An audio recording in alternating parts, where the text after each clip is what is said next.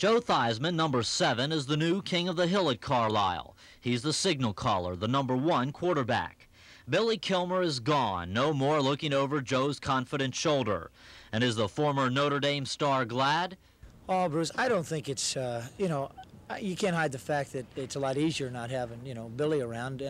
Any other quarterback probably didn't, matter as much as Billy's presence. But I think more importantly, the fact that I know the system much better. Joe Walton has a definite philosophy that he wants us to pursue on offense. I had a pretty good idea what it was last year, but I didn't really have a sound idea of what was necessary to make this football team work offensively. I feel very comfortable from my own standpoint. I feel very relaxed. It's the most relaxed I've been in 9 years of professional football. I broke my leg my second year in pro ball in Canada, and then I played out my option my third. And for the 6 years here, it's been a very uncomfortable situation. Probably more so last year than anyone before. But this year, it's been like heaven on earth for me. It's just been fun. I think everybody feels that way. Including Kim McQuilkin, the number 2 quarterback this year.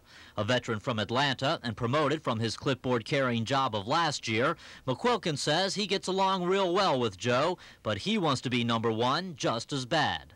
There's a lot of improvement to be done on my part, but right now things have been going well, and like I said, I'm looking forward to the up-and-coming games. How do you and Joe get along?